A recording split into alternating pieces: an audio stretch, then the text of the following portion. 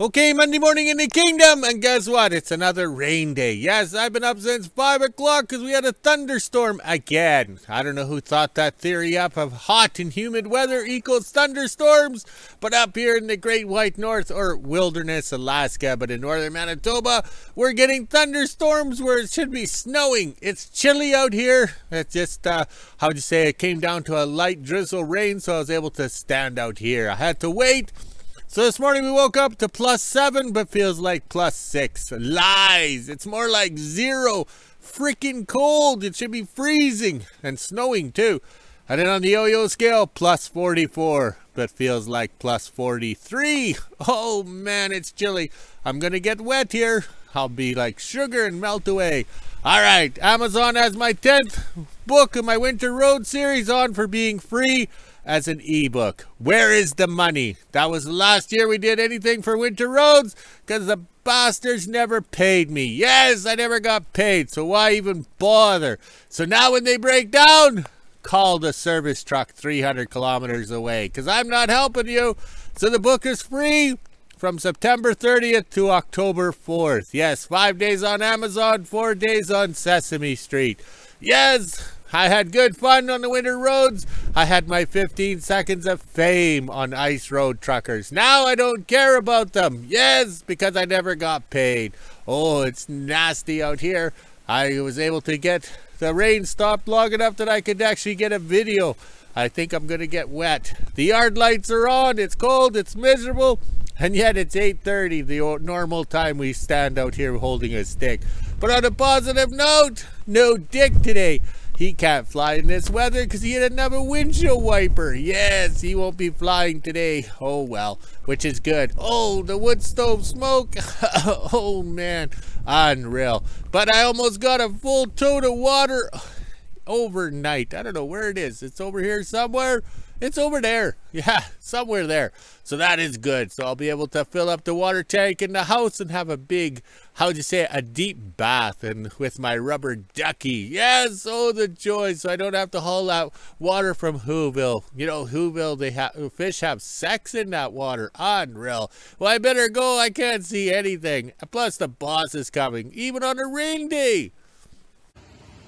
Monday morning in WHO-ville, it's just after 9 a.m. and as you can see, it is pretty nasty out here. It's been raining on and off all night and it's pretty windy. It's actually supposed to be like this all day, so I'm not sure what we're doing in the kingdom.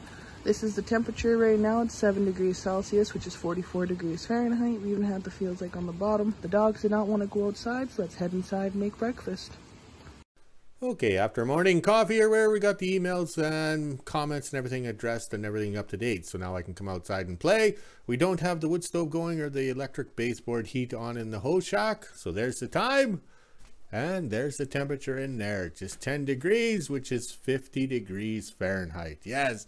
All right, so there's the hose shack part. All right, let's see if we can back up. All right. So this is the extension we put on. It's not fully finished, but the staff and I put tin on the roof, okay? So we're working out good. These are the joints that need spray foam. Hopefully Sir Rodney's getting that for us.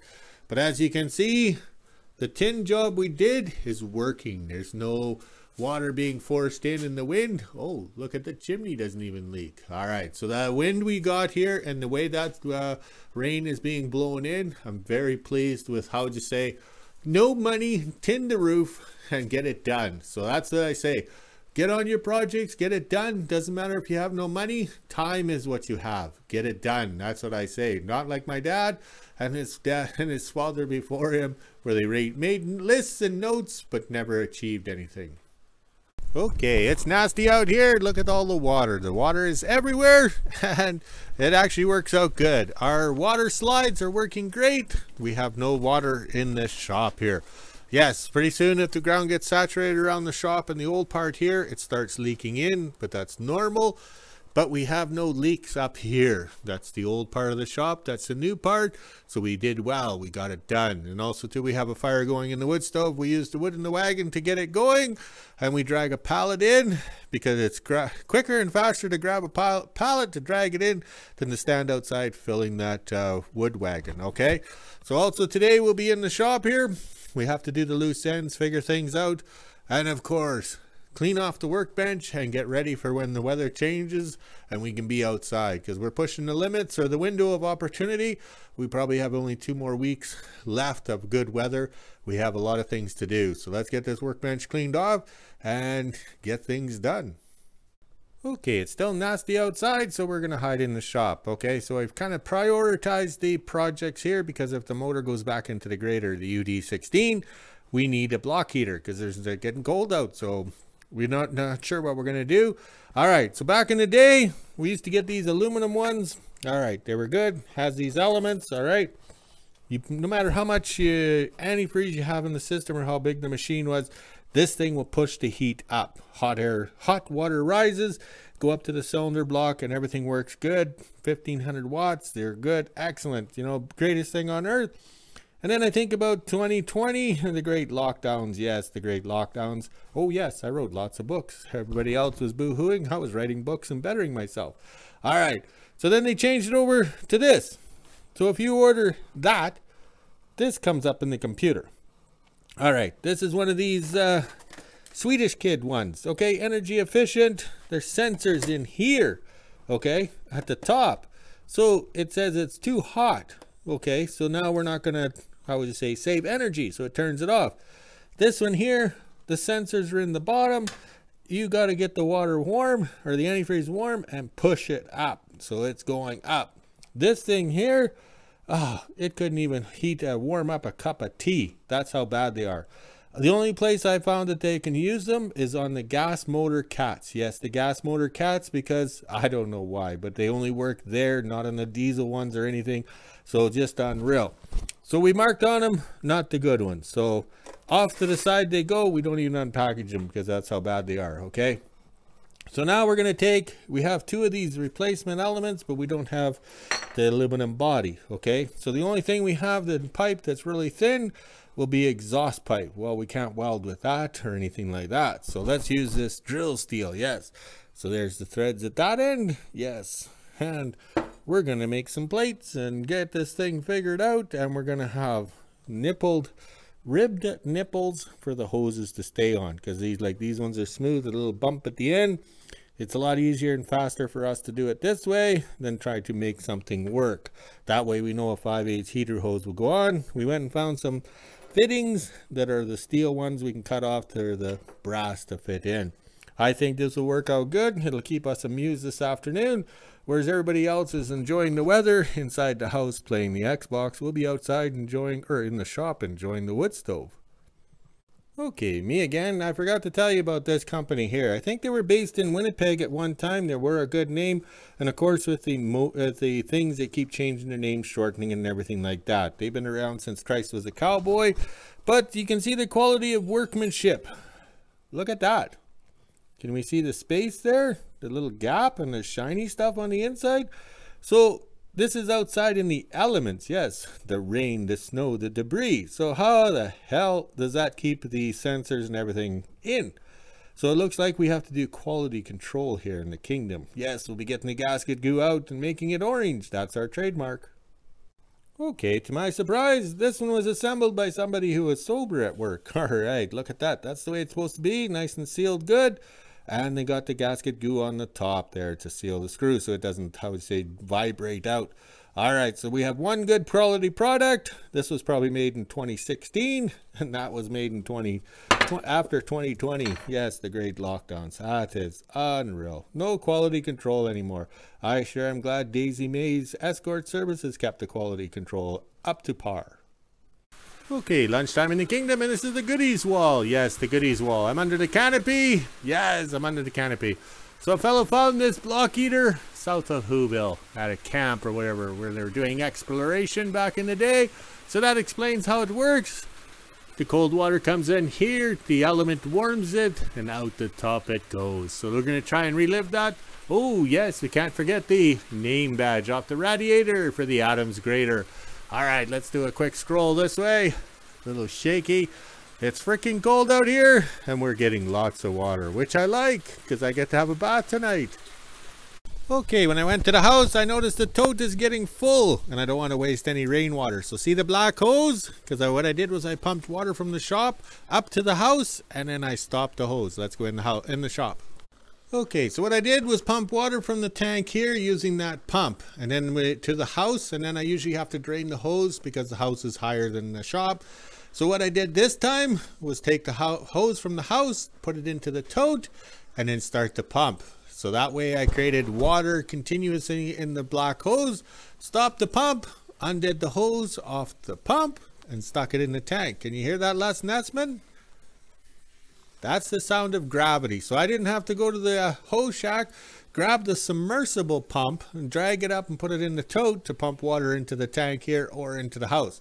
Pretty smart thinking. Now I'll go enjoy a beverage because now I'll go enjoy a beverage with my lunch because I was smart and I'm thinking smarter, not working harder.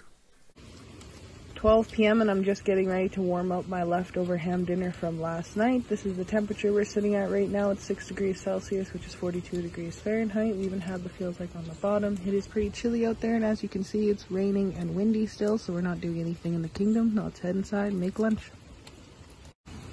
2 p.m. and I just switched laundry. It's so nasty out here. I have to stand in the doorway to do all my videos today because if I was to stand outside with all this wind, you wouldn't be able to hear me very well. I'm sure there will be some wind noise in these videos anyways, and I apologize for that. But look at that wind.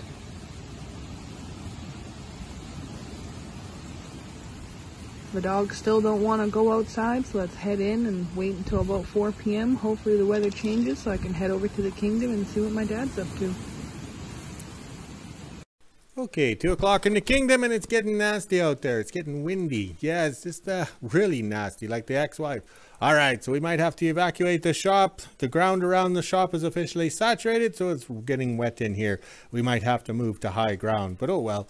All right, so 2 hours later after I started, we're still gravity feeding into the tank here. So can you hear that, Les Nessman? All right, so that works out good. So somebody had this great idea to tape the hose so it didn't move. So I laid it on the workbench to make it higher or whatever. So it's kind of affecting my abilities, yes. So the problem we have here is how do I cut round holes? Because this will be the base, all right? This will be the base for the heater, okay? So how do I cut a round hole sober? All right, so I had this harebrained idea. Drill down with the hole saw, because I know that my piece of shit drill press won't be able to go right through. So cut it down so we have a groove. Yes, a groove. And then we can follow the groove. All right, so that's what we did. I don't know if you can see it right there. All right. So the problem we had here, that's the center mark. The bit went back inside, and guess what? We were over here. And it was all over the place. Yes, just like the ex-wife. All right. So we have to move over one. But the thing is this is the preliminaries, okay? So we can't get the hole right. Like we didn't cut out a bunch of plates, drill the holes, and then figure out that we screwed up. We start off by screwing up the big one first, and then we know how to correct. So that's why that one's over there. So I'm not sure if you can see it here. There's little titty bumps right in here, okay? Right there. That keeps the heater centered, okay? Because there's that O-ring gasket that goes in the groove right there. So the trick was to take the die grinder, and you can see my hole saw marks right here. Die grind it so the titties are tight. Yes. There's no way I'm going to make this thing spin perfectly around. I've marked it underneath for each one. Yellow's on this side, red is over there. So when I go to assemble it or make it work, I have to make sure. So this is where the heating element fits the tightest, all right? So that's what we want because we have to have that O-ring gasket to seal. So very pleased with that. The titties are in there tight. Now we can start figuring out the holes to drill here and tap them, and then we can do the official cutout, which will be the base of the heater, which will then get welded onto there, in theory.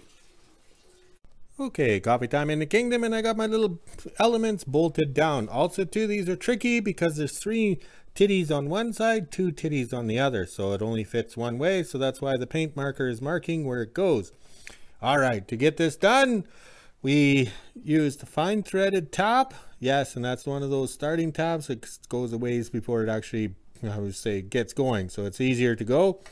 Also too, we went for the fine thread because this material is only 1/4 inch thick. All right, and the way we did it here was pretty easy. We got it fitting in the hole, we marked it. I'll change my hands here, Les Nessman.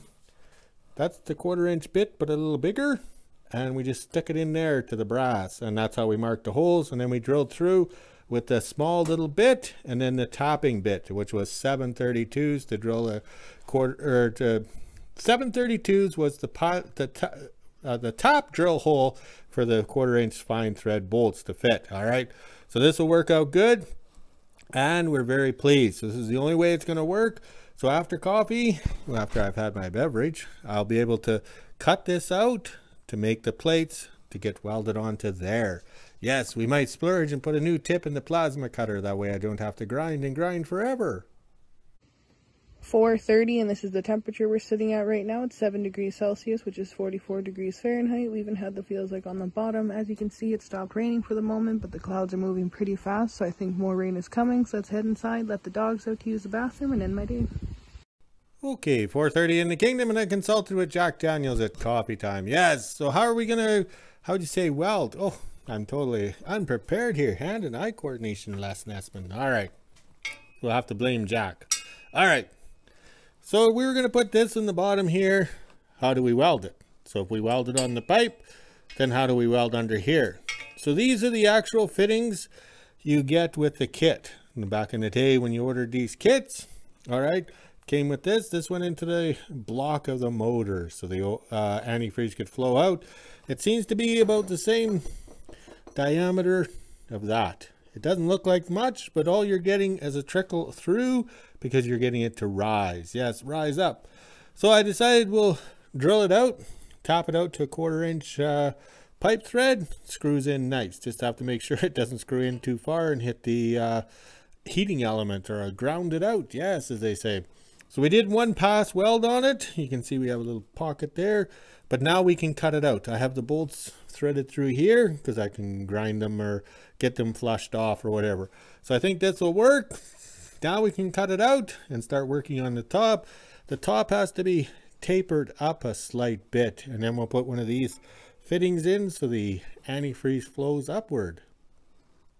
Okay, just about 7 o'clock and the rain stopped about 6, I think it was. All right, so we kind of had a problem here. We're trying to make little curvatures or uppy parts, but it didn't work out. All right, so over here we threw some steel in the wood stove, but the wood stove was dying out for the end of the day, so it kind of didn't get hot enough. And then I was beating on it right there. So you put the hammer, put the plate over here in this hole in the table, which is so handy except for when you drop things down. So then take the hammers and beat it down, but the only problem is it wasn't hot enough. Yeah, so I got some lame ass bumps here or curvatures, but I think that'll be enough. Okay, so this is what we got. There's enough curve for the warm water as it rises. It's kind of same as this here. Like that's not much of a curve sort of thing, but I'm hoping it works. We have no other choice. All right, so then we took a fitting, welded it on the ends. So I'm just double checking or chasing it out, okay? Because you don't know if there's slag, debris, or anything from welding and grinding and plasma cutting. So we got this to fit. These fit nice. And then when we ground in here, okay, to get the bolts out, there's ground right here. And then I tapped them out again, okay? So they're tapped out. So we're quite confident this will go together. We're going to splash some paint around in here because we can't clean it perfectly. We've got wire wheels. We've tried everything, including these items over here. So we're going to splash some paint in there. Probably take a couple of days to dry, but we're very pleased, very pleased. Yes, this is actually going rather well. And we wasted a day out of the rain and the wind. That was nasty the last couple of days. It reminded me of my honeymoon with the ex-wife or the wife. Oh yes, the bride. She put no effort into the wet honeymoon. Oh well. Okay, there we go. We cleaned off the bench, so we're ready to paint. Yeah, splash the paint. So there we go. We got these things put in the right directions. Everything's pointing the right way. Everything. We still have to dress up this one here that's loose. Yes, loose. All right, so we're very pleased. We got the paint here. So we're going to splash the paint. Yes, we always keep the brush inside the paint. That way it's ready to go. Yes, fresh and ready to go. All right, let's splash the paint and then we can get this day done. Okay, we're done for the day. It's close to 7:30. We're going to have to walk the dogs quickly because it's chilly out here. I was in the shop where it was nice and warm. And then we come out here, the sun's trying to shine. Look at that. But it's still windy. We had a successful day. We built 2 block heaters. Yes, 2 block heaters. And to think we could have just sat in the house, played the Xbox and drank beer. But instead, we built 2 block heaters. So then the grader will start when it's cold. All right, let's go walk the dogs, drink some beer, make a video, and we'll talk to you later.